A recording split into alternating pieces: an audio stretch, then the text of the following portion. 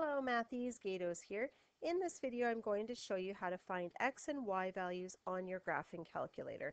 When it comes down to math, the majority of problems that we are solving are either finding an x value or finding a y value. So let's look at how we can use our calculator to help us.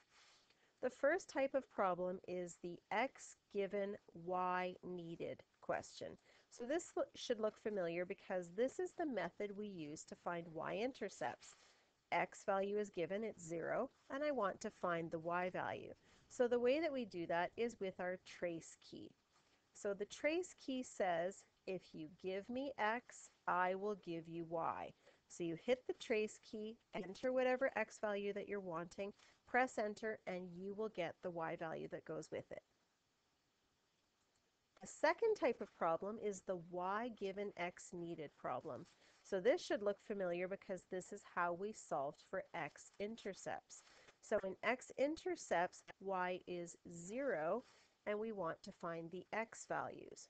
So since y is given in this case, the only place to put y equals values is in the y equal menu.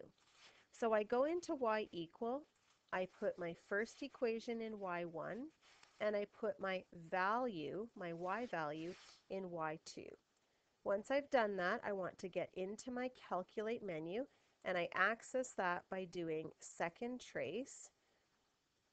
And I look at my calculate menu, I want option number 5, which is intersect.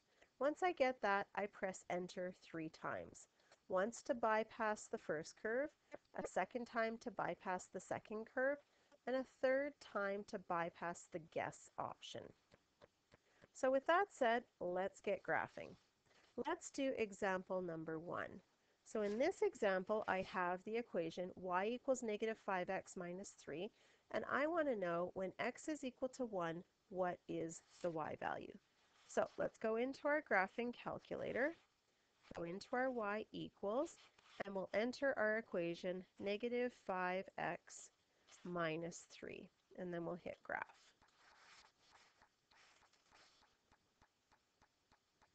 Okay, so on this graph, we want to know when x is equal to 1, what is y? So I go into my trace menu, and I enter in 1. So see here it says x equals 1. I press enter, and the calculator tells me the y value that goes with that is negative 8. So when x equals 2, 1, y is equal to negative 8. So I know that's my answer to that question. Let's look at a second example. In this second example, I have a linear equation, y equals 4x plus 7. And when y is equal to 3, I want to know what my x value is. So again, let's go into our calculator. So we'll go into our y value and clear that function out. We'll enter in our linear equation, 4x plus 7. Now in this example, we're asked to find the x value when the y value is given. So we're told the y value is 3. Y values always go into y equals. So let's hit graph. There comes my linear function. And here comes y equals to 3. So to find the value of x, I want to find where this graph intersects. So I go into second trace to get into my calculate menu. I choose option number 5, which is intersect, and then press enter, enter, and enter one more time. And I see that my intersection point is negative 1 and 3. So when y equals 3, x is negative 1. And I'll just record my answer there as negative 1.